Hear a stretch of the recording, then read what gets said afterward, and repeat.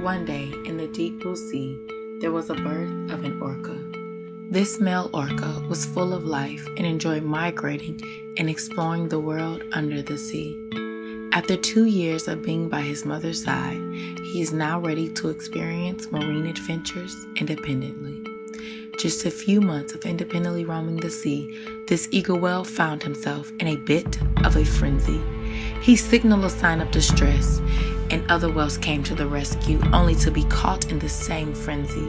Now all whales are surrounded by large boats with connecting nets dropping 8 feet deep in the water. The nets tangle in the fins of the whales, causing them to helplessly be brought out of the water on a crane and put in a box.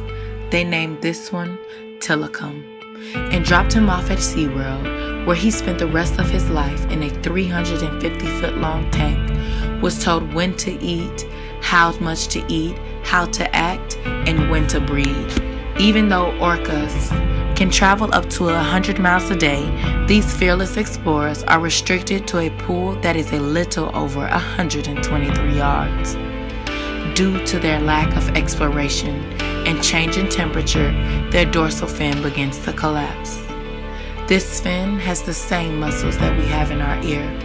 The animals begin to grow confusion and anger towards their new environment. They will soon be forced to get with the program, perform stunts in front of millions of people, and make SeaWorld millions of dollars, all while the real money makers, the main attraction, suffers from depression and separation from their families.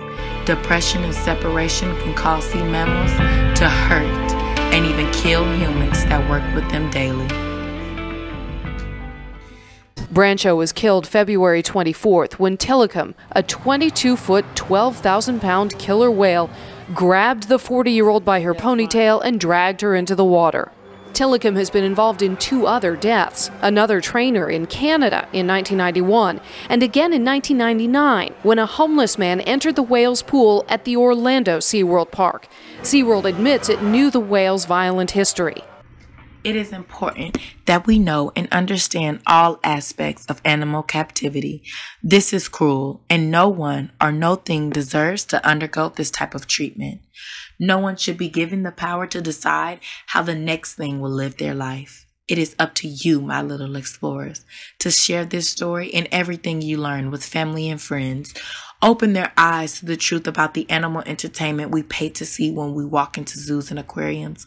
You have the choice to continue to allow our marine friends to suffer or put an end to animal captivity. The choice is yours.